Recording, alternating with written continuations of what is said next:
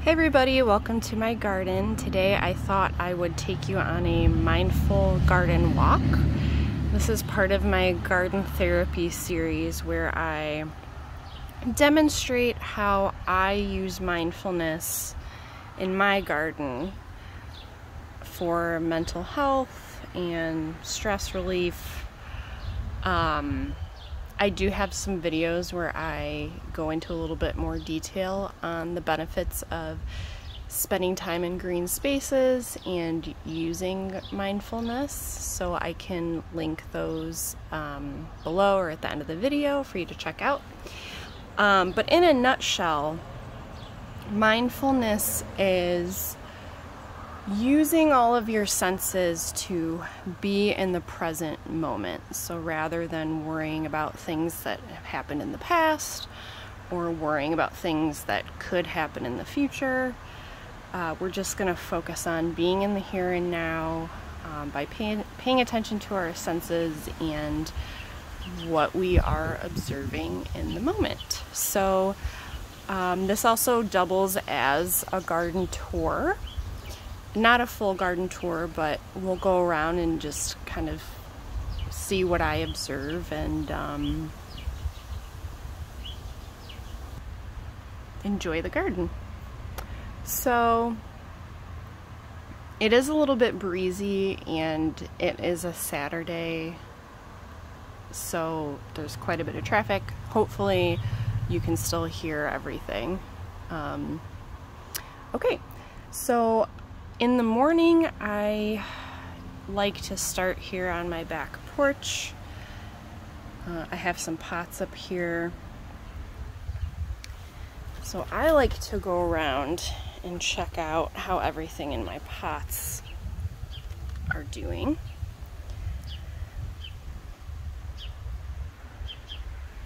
And part of this mindfulness is getting up close and seeing, what do the flowers actually look like? What types of insects are on your plants? What do your plants smell like? What do they feel like?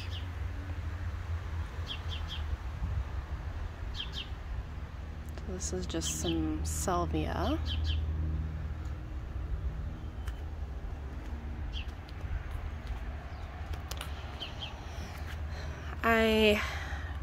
This is my first time trying this plant. It's called Gara, and it is really interesting. I like the way that these really tall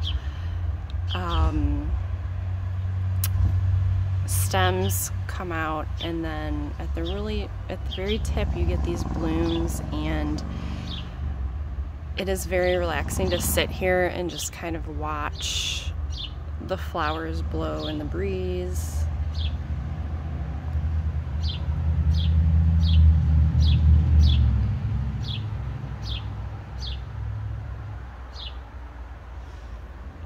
I think next year I will plant more of these.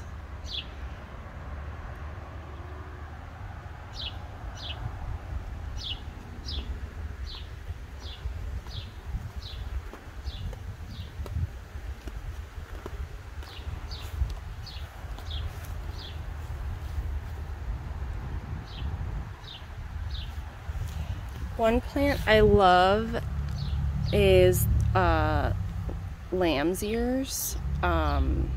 These are, if you have kids or you'd like a sensory garden, these are a great plant. They're super tough. They have blooms, these pink blooms. They attract pollinators, and they feel like felt. So these are a great way to get that sense of touch from the garden. You can see how velvety these look. Hopefully, if I can focus.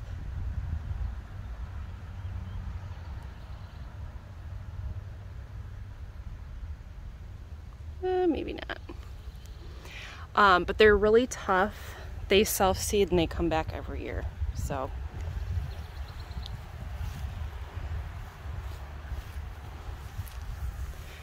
my black-eyed Susans they're close. They're getting ready to bloom.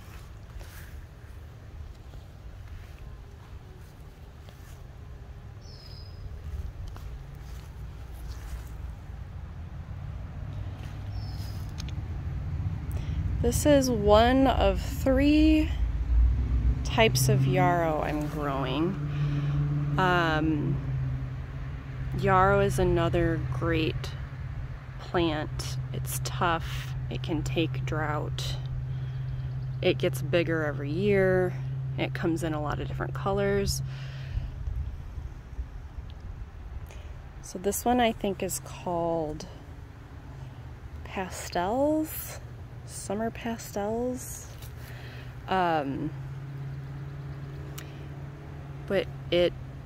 you get these bright pink blooms, but you also get these soft pink blooms and also some yellows.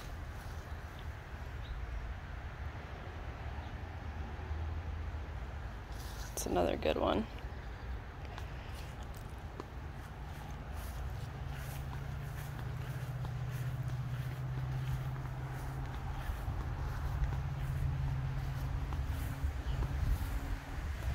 So this is a huge patch of raspberry wine bee balm, and I check this every day to see if it's blooming. We're getting close. These are so pretty and the hummingbirds love them, so I'm excited. I also have some penstemon that's on its way out. This is another good one for butterflies and hummingbirds.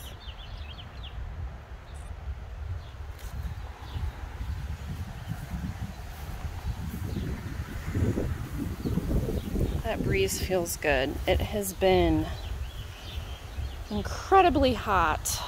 It's been a hot, dry spring. So any breeze is very welcome. This is my little pond garden. It's really taking off. It's the past couple of weeks. I started off with 2 water lettuce, and they have they're spreading like crazy. And my water lily has put on a lot of new growth, so that's exciting. I also come out and check this every day to see if it's sent up a bloom. And I also like to just stop and take a look and see what sorts of insects are using my pond. I did find the other day, actually I see one right here. I don't know if you could see it or not. Some snails in here. Can you see it? Yep. There's one. Which are good because they eat the algae.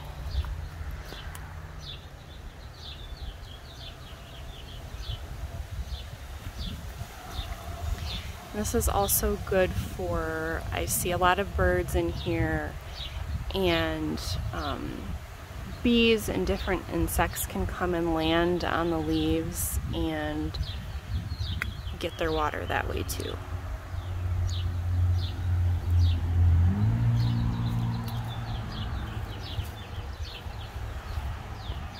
I can hear lots of birds.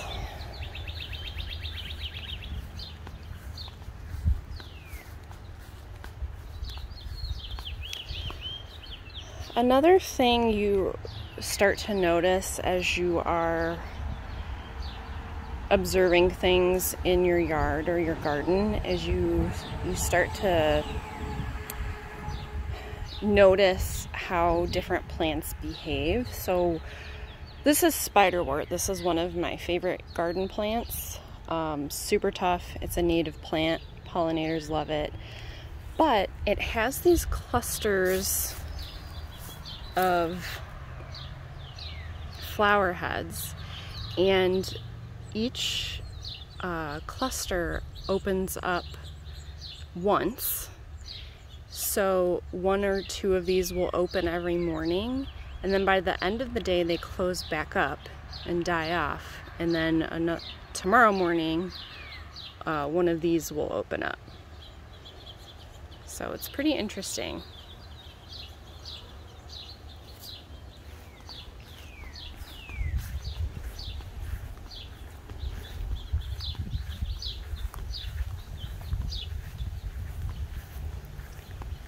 some coreopsis blooming.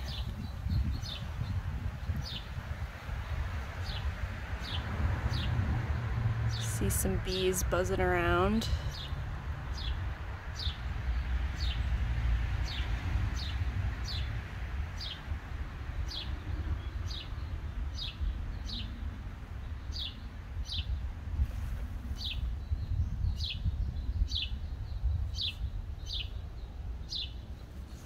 I have more of that yarrow in this flower bed. We had a storm a few days ago and we had some pretty strong winds, so some of my plants got knocked over, unfortunately. But they're still alive.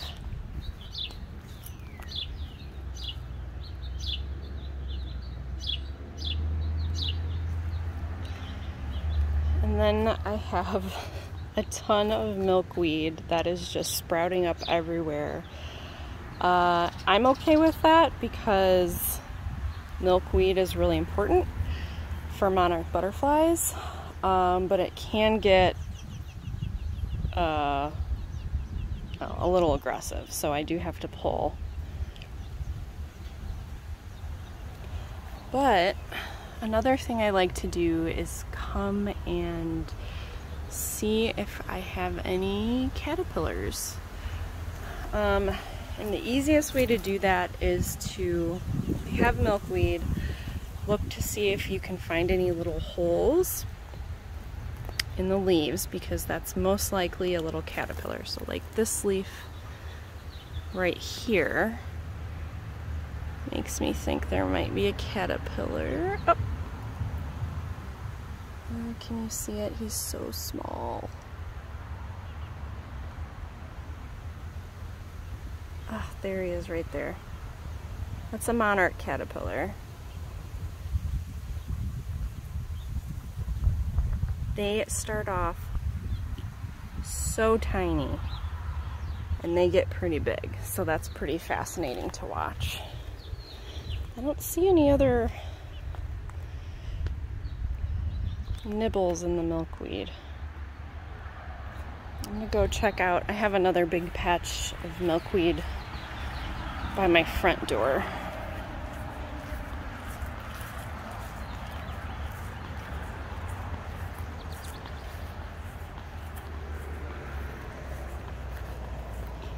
I mean, it is really, it's trying to take over a little bit, but that's okay,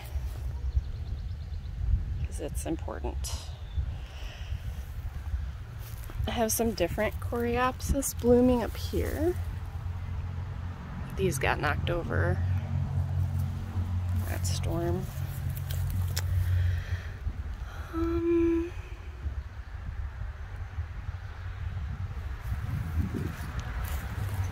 Don't know if I see any other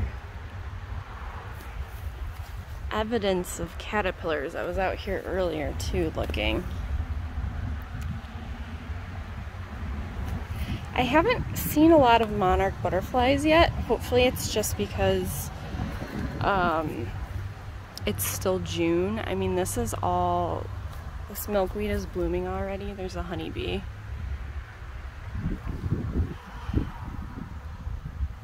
Oh, there's two. Yeah, pollinators love this. It smells so good. It's like, I can't even describe it. It's like a rich honey scent. They smell very sweet. But these are blooming pretty early. And I think it's just because we've had such a hot, dry spring. Everything's just really ahead of schedule. So I'm hoping the butterflies will come.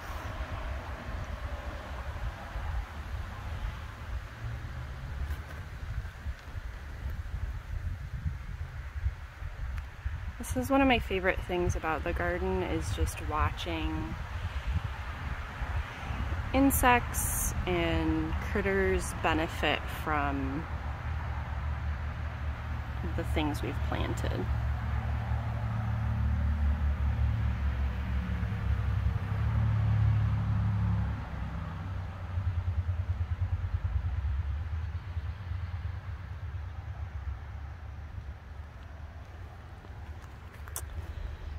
Okay.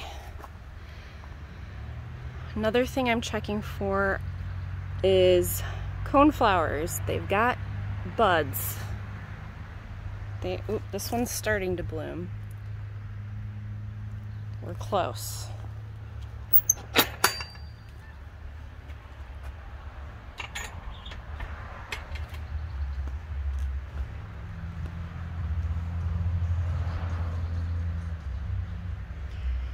I have some more penstemon back there.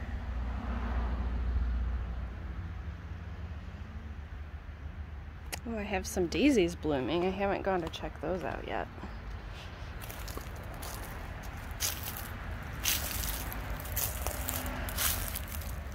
We'll be on that one already.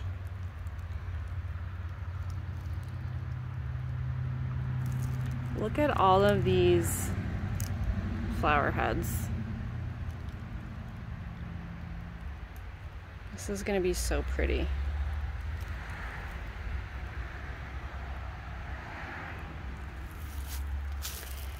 And my hydrangea has some flower heads on it.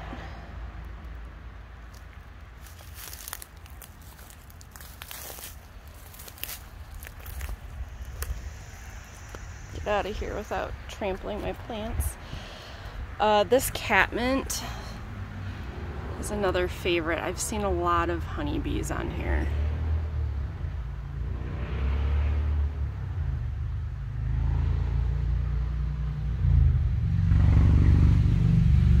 They really like this.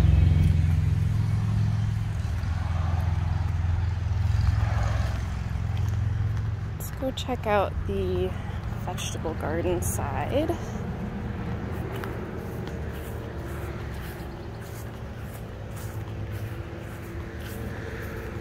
This is what I do every day, multiple times a day, when I can.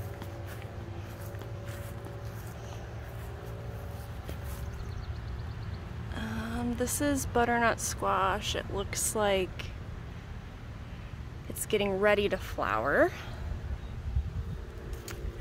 This is acorn squash, and this has already flowered and already has some squash starting.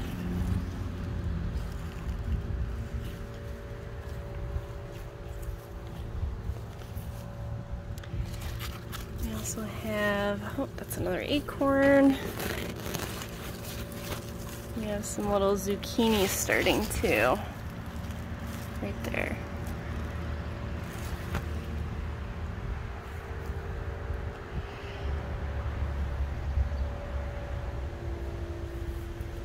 I cannot believe how big our tomatoes are at this point. It's the middle of June and they've already grown a ton. They're flowering. So the hot weather is definitely benefiting the vegetable garden. Although we have had to water a little bit more this season. Have some flowers on our pepper plants.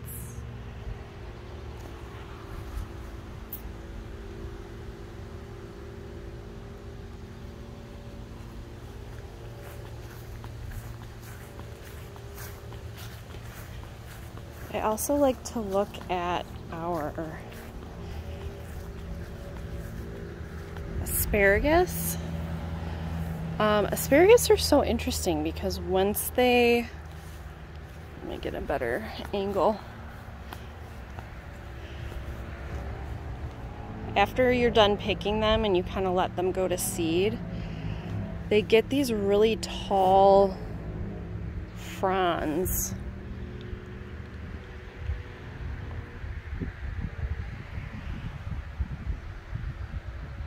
It's an interesting plant. I mean, this is going on 6 feet tall. It's taller than I am.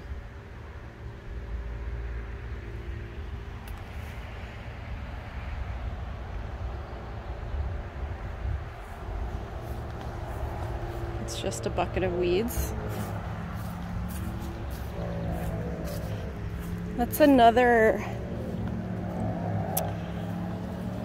part about being mindful in the garden for me, is not letting the work and the weeds feel, not getting overwhelmed by the weeds. I do not feel the need to have a perfect garden. There are weeds in my garden. I weed my garden enough to make sure that it's not, they're not competing with the plants that I want. But I'm really not focused on having a perfect, clean, weed-free garden. Because then that takes the fun out, because there will always be weeds. It's impossible to not have weeds unless you're spraying a lot of chemicals, and which we do not do. So you kind of just have to, I try to find a way to just live peacefully with the weeds. Something else we've done is put 2 kind of standalone pollinator beds on this side of the lawn to attract pollinators and keep them over by the garden so that they can pollinate our vegetables. And this is something you could do in any size yard. Find a little spot and just kind of make your own little pollinator patch. I have some more coreopsis in here, and this is another type of yarrow. This is a native yarrow. It's yellow and it is humongous. This is already probably 4 feet tall, and it is so tough. It gets blasted by the sun over here. I have not watered this since, I think this is the 3rd season I've had it. I haven't watered it since the 1st season. So if you have a sunny, dry area, this plant is amazing. Pollinators love it. And it has a really interesting smell. It's not really a floral smell. I don't know how to describe it.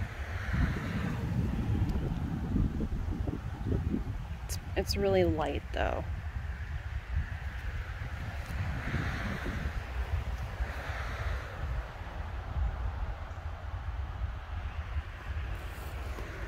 And I also have some St. John's wort that's in bloom. Bees love this one too. And this is kind of a nice low growing shrub that spreads.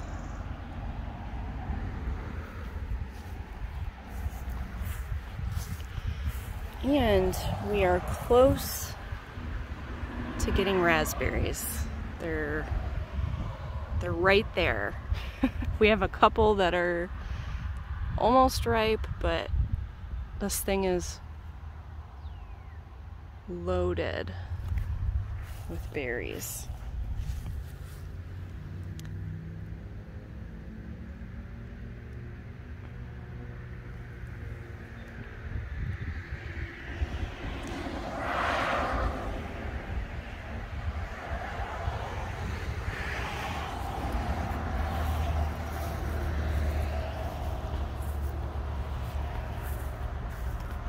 I think that's all I have for today. I hope this video encourages you to get out into your own yard or any green space. It could be a park, it can be a forest preserve, and just take some time to observe what's going on around you. Feel the breeze, smell the plants, look at the bugs. It's good for you. If you have any questions about anything you saw, feel free to put a comment down below. Otherwise, I will see you in the next video.